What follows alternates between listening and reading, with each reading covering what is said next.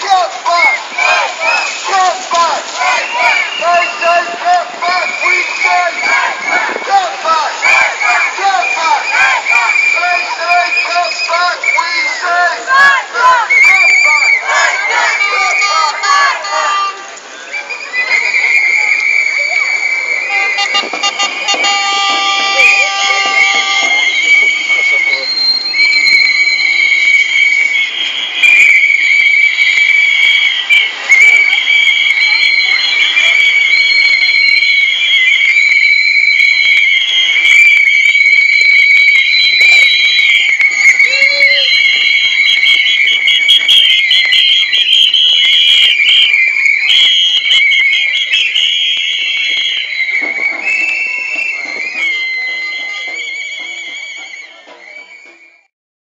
Say, Cutbacks! fight back! Cutbacks! Fight back! They say cutbacks, we say Fight back! cutbacks! Fight back! Cutbacks! Fight back! Cutbacks! Fight back! Cutbacks!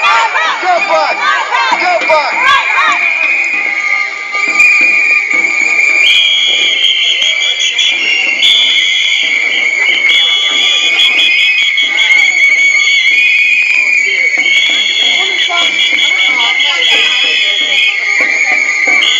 Speech!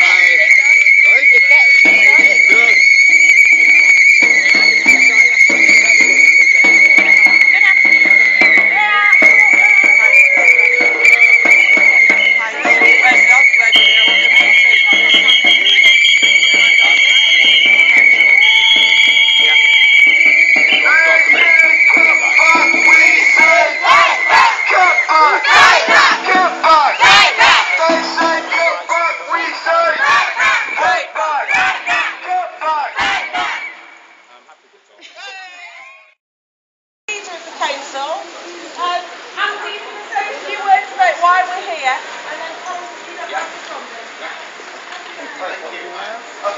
The real reason we're here is you have commissioned a number of these large contracts, all which ex-PCT staff, ex-local authority staff, all of them have reached settlement with their employers without the need for industrial action.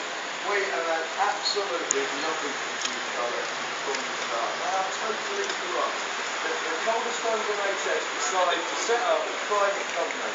And the way they do that is they don't pay for that company to set that up. They loan themselves over £1 million and then charge it back to a contract that you are paying for. You are paying to set up a private company. Whereas the other providers have reached settlement because that money has gone into the pot being paid on wages.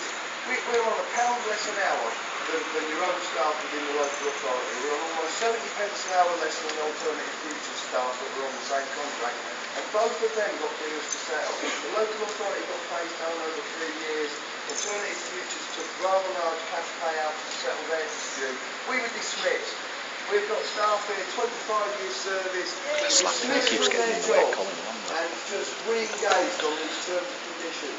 We are people that have worked all our lives, we manage our finances, and then to have money like that kind of money, my personal pay cut is £10,000.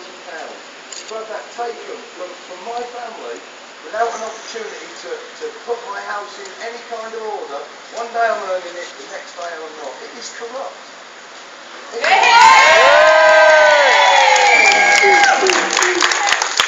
Right, answer this one. Two things to start with.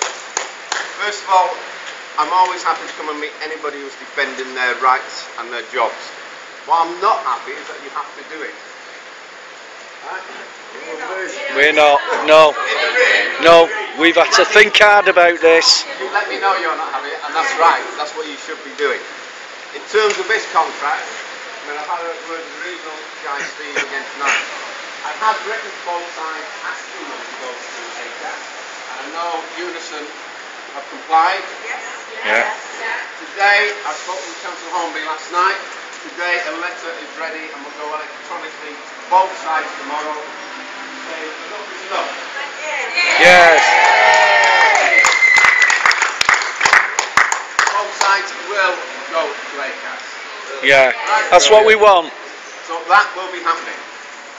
In terms of your dispute, we still have both you as residents and workers to think about, but also I'm sure you'll agree, importantly, the people you look after. Yes. Yeah. Dead right. And at the end of the day, that is what this is about. Yeah. It's about them and their care. Yeah. So we're here. We've never refused to meet and I never will. And also we've had numerous meetings with Anne and with Helen. A couple of phone calls, I think sometimes strange sometimes, but we'll keep that debate going. But it is time now, as of today, for both sides to be at ACAS. Yeah. Facilitate that. Yeah.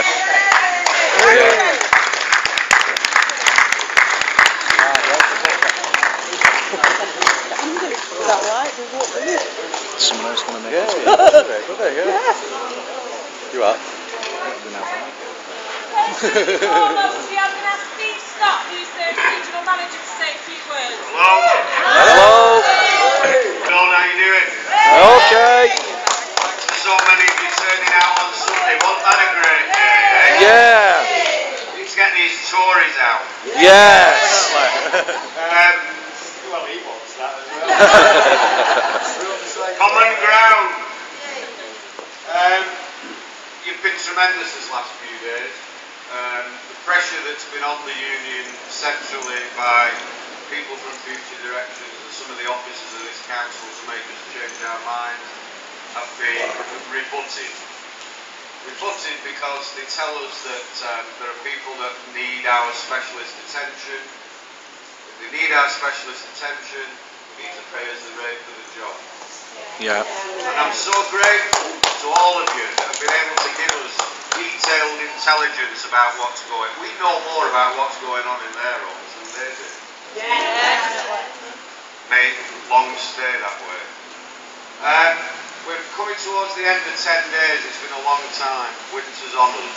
We need to try and get some settlement terms. It's not for one to try it, believe me.